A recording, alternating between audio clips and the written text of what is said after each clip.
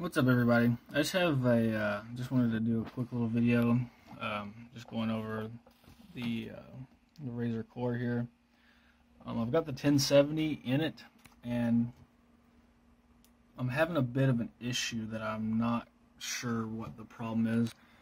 In game, I'm only getting sometimes it'll stick on 30 frames per second, and I even went into the NVIDIA control panel, manually selected the 1070. Let's see.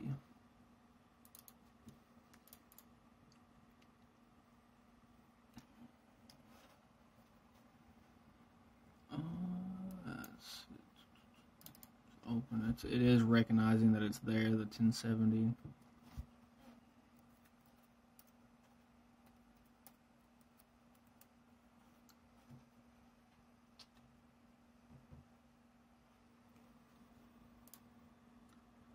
I don't know what is going on as to why it's only getting 30-ish. Sometimes it'll go up, sometimes it won't. I've noticed that the GPU usage is around 50% usually. I contacted Razer, they're looking into it. I just feel like at this game the frame should be a lot higher, and in some cases I've seen it drop to the low teens, even single digits before. So I'm not real sure. Right now it's at 53, which even at that I feel like is fairly low. Which is 63. I don't know. Sometimes it's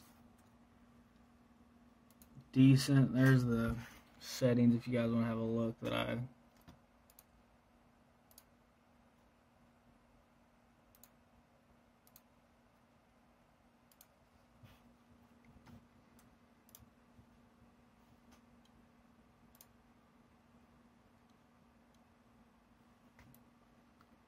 it is operating. I'm not sure as to why the voltage isn't being picked up.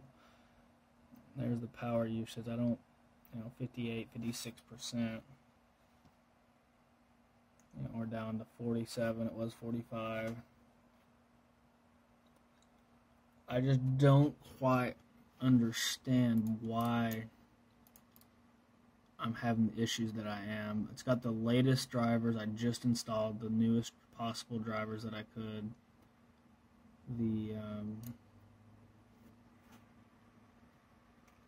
The actual, it is switching, you can see right here.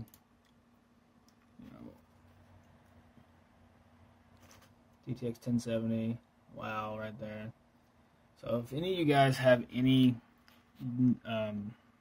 ideas as to what the issue is, just please let me know.